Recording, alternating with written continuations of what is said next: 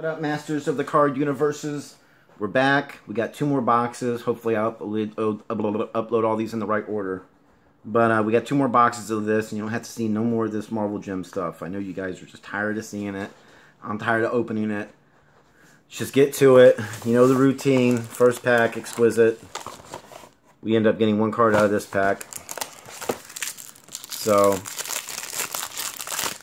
let's see what we get. Oh, look at that. Sabretooth.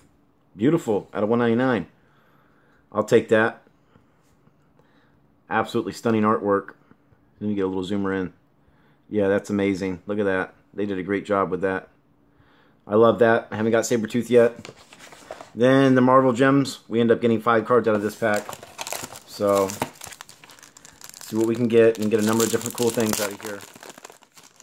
Sometimes you can get hosed, though. Remember that. Alright, Dazzler. Out of 99. We'll take it. Hella. Out of 225. We'll take that.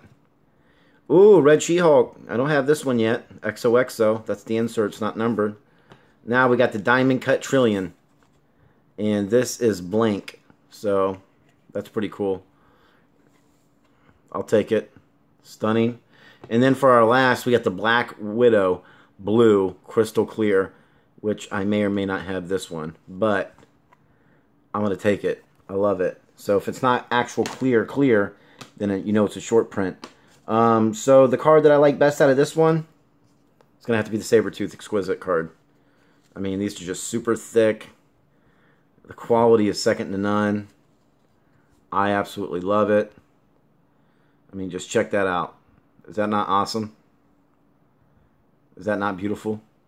Alright, guys, remember next time we're going to do 1 more box and we're done. So stay tuned in, slap the like button, punch the subscribe button, ring the bell. I'll catch you guys later. Remember, creep cracking packs. Peace.